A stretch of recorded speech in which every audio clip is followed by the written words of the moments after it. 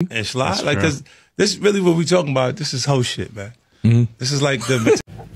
So what 50 Cent is referring to, and when he says whole shit behavior, is really antisocial disorder.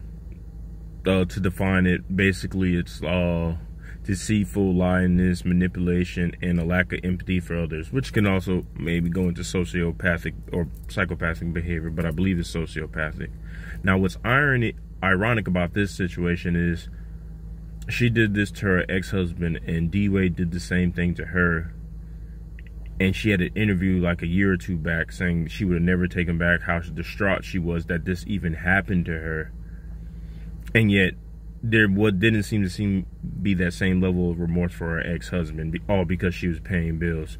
And what's really disturbing, even beyond that, is how many women agree with her, but then on the same token, how hypocritical it is. Because basically, for those of you that did agree with what she was saying and whatnot, and how that function is, you're pretty much giving the person who pays majority of the bills or all the bills the right to do whatever they want, and you just have to sit there and take it. So that's just food for thought on that, and really consider the position you put somebody in when it comes to that.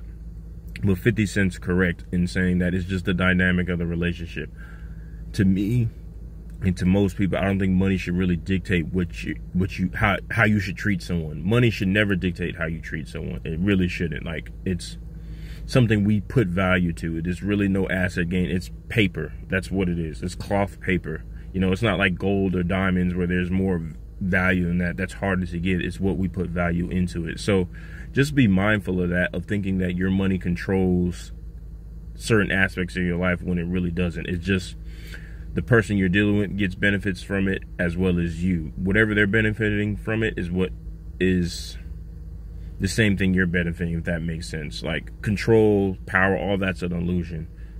So, you know, if you're flaunting your Porsche to get girls, they just get to ride in a nice Porsche and get you to pay for stuff. Meanwhile, they may not really like you.